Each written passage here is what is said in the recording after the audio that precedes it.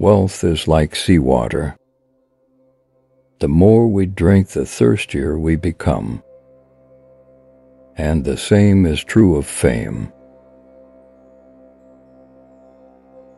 Health so far outweighs all other blessings of life that a truly healthy beggar is happier than a sick king.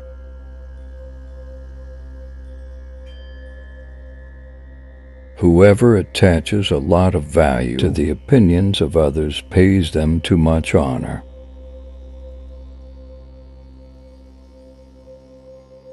The clever are not so much looking for loneliness as they avoid the fuss created by fools. If we suspect that a man is lying, we should pretend to believe him, for then he becomes bold and assured, lies more vigorously, and is unmasked. Wicked thoughts and worthless efforts gradually set their mark on the face, especially the eyes. You should be careful not to form a very favorable opinion about a person at first acquaintance. Otherwise, in most cases, you will have to be disappointed. There is no doubt that life is given us, not to be enjoyed, but to be overcome, to be got over. The greatest of follies is to sacrifice health for any other kind of happiness. The word of men is the most durable of all material. Each day is a little life, every waking and rising a little birth, every fresh morning a little youth, every going to rest and sleep a little death. A man can do what he wants, but not what he wants.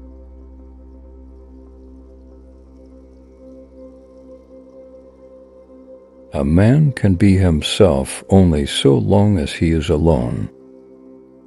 And if he does not love solitude, he will not love freedom. For it is only when he is alone that he is really free.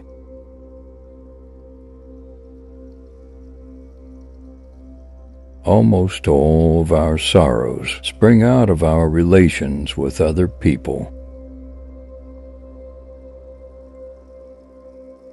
Money is human happiness in the abstract. He then who is no longer capable of enjoying human happiness in the concrete devotes himself utterly to money. Great men are like eagles and build their nest on some lofty solitude. Well, power is to the mind like a strong blind man who carries on his shoulders a lame man who can see.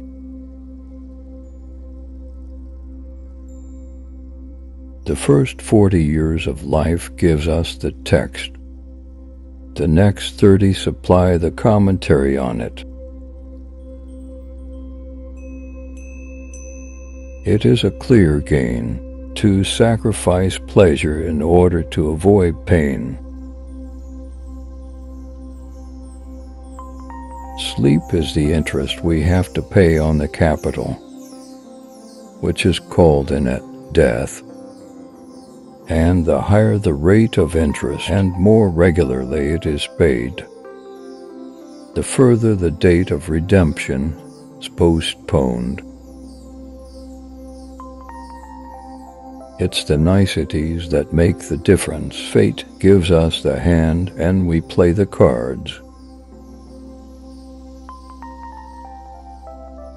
A man's face, as a rule, says more and more interesting things than his mouth. for it is a compendium of everything his mouth will ever say, and that it is the monogram of all this man's thoughts and aspiration.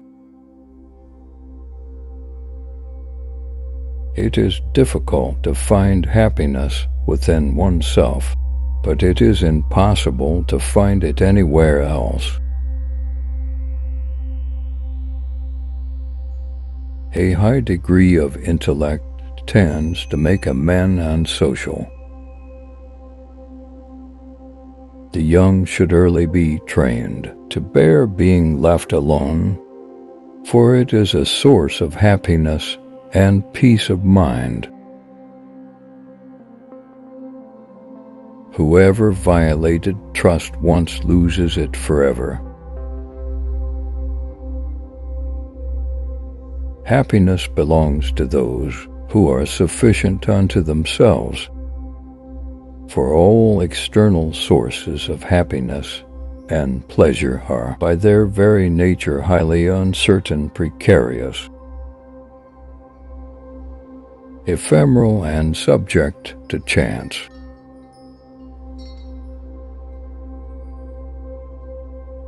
It is better to find your mind in silence than in conversation.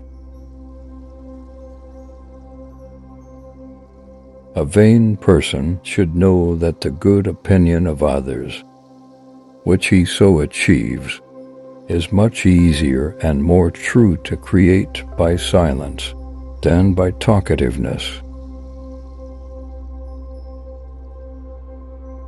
He generally won't lose a friend by turning them down for a loan, but very easily by giving it to them. From the point of view of youth, life is an endless future. From the point of view of old age, it is a very short past. If we were not all so interested in ourselves, life would be so uninteresting that none of us would be able to endure it. We can come to look upon the depths of our enemies with as much regret as we feel for those of our friends, namely when we miss their existence as witnesses to our success. Obstinacy is the result of the will forcing itself into the place of the intellect. It is only at the first encounter that a face makes its full impression on us.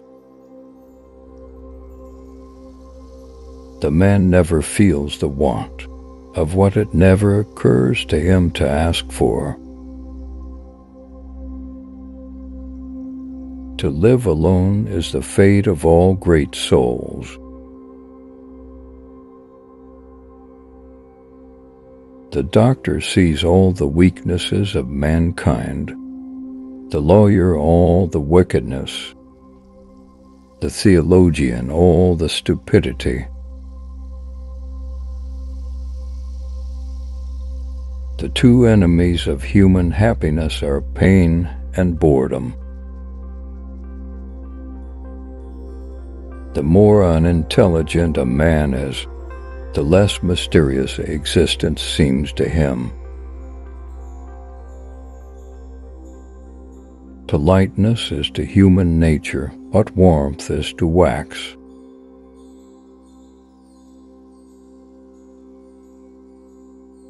In our monogamous part of the world, to marry means to have one's rights and double one's duties. We forfeit 3/4 of ourselves in order to be like other people. Reading is equivalent to thinking with someone else's head instead of with one's own. we will gradually become indifferent to what goes on in the minds of other people when we acquire a knowledge of the superficial nature of their thoughts, the narrowness of their views, and the number of their errors. Life is short and truth works far and lives long. Let us speak the truth. A pessimist is an optimist in full possession of the facts. To overcome difficulties is to experience the full delight of existence. Life without pain has no meaning. Never dare to rely on your relatives, because expecting something from others makes you dependent and weak. Don't tell your friend what your enemy shouldn't know. A man's delight in looking forward to and hoping for some particular satisfaction is a part of the pleasure flowing out of it, enjoyed in advance. But this is afterward deducted.